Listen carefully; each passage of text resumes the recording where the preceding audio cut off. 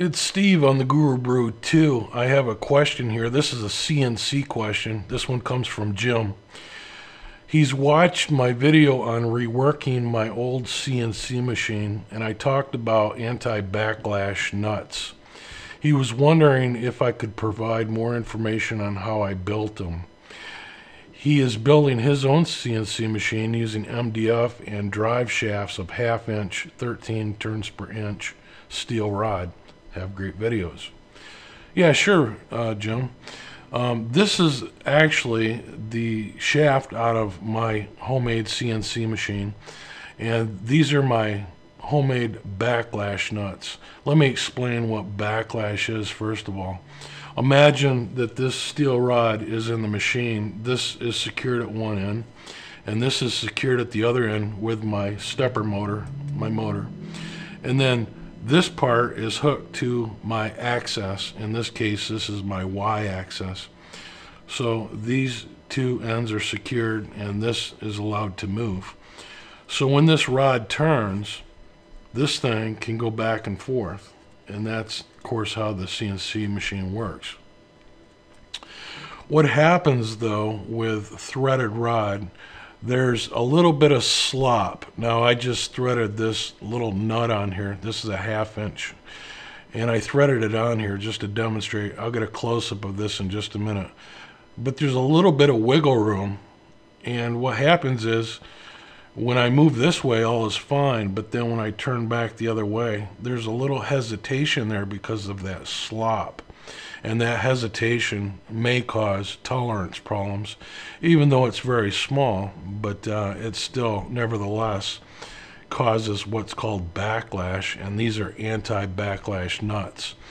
The way that they work is both of these pieces of material are threaded, and then the bolts in between pull these apart so that it takes up the slop.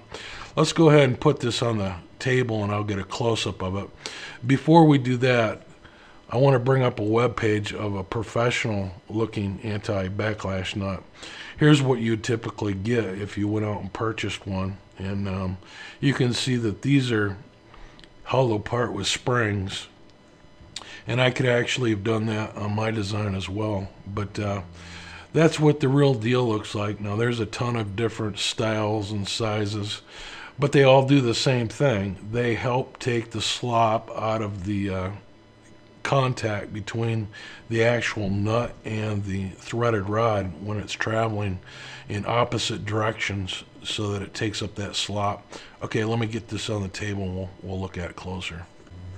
Alright, so here's an actual sample of the anti-backlash nuts that I made for my homemade CNC machine.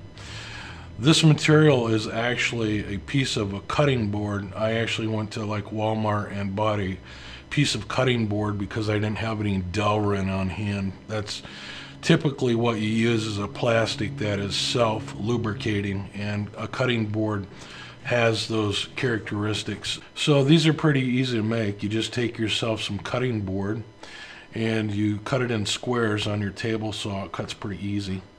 And then you want to put some mounting holes in this piece, and you want it to be bigger so that you can get your screws in here and mount it to your axis.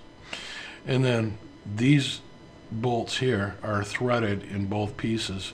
I actually threaded this piece and this piece, so it's just not a through hole. These are actually threaded, and then these screws pull it apart like that. And by adjusting these bolts, I can actually put more or less tension. And like I said, this is similar to Delrin, which is self-lubricating. So, you're going to get a little resistance, but it holds up pretty well on the wear. I've run these for quite a while, and they still work good. So there you can probably tell how to make it just from looking at this one. And it's not much trouble at all. Now you could put a spring in between here if you wanted, and just have this, drilled out a little bit bigger than this screw, and put a spring in between here. But I find that this design works really good, and I haven't had to add any kind of liquid seize or anything like that on this. I just lubricate this every once in a while with just some lithium grease, and it holds up just fine, and I haven't had to adjust the tension in this at all once I got it set up. Alright, let's go out for some final thoughts. Okay, Jim, well, I hope that helped your question about making the anti-backlash nuts. I know that kind of threw me a little bit too when I first got into this, and I didn't really understand why I needed it or how to make one. But it's just a simple device to take up the slack on both ends and then put some tension in between. And in this case, I'm doing it with the tension of two small machine screws, but you could use a spring. I hope that helps. Thanks for the question. I hope this video helped you out. If it did, please leave us a thumbs up and a comment if you wish. If you have your own question that you would like answered, please head over to the GuruBrewShow.com website, click on the Ask a Tech link, and leave a question, and maybe we'll answer it in an upcoming show. So thanks for watching, and we'll see you next time. Bye for now.